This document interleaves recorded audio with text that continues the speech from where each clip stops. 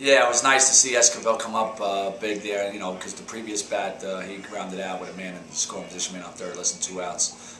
So it's always good to redeem themselves, so to speak. But we feel confident when anybody's up there. So the guys are playing with some good confidence, and glad that Esquivel came through. Well, of course, obviously go ahead was the best part of it, and eventually get the win. But it was awesome.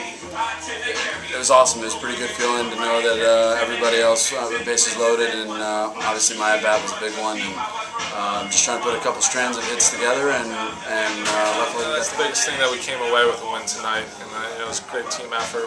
We hung in there all game, and then our offense, picked it up there at the bottom of the 8th, and we got a W. It was Ferry Cup. We got to win the Ferry Cup. Again, we take the attitude of going out and trying to win every game, play to win that game.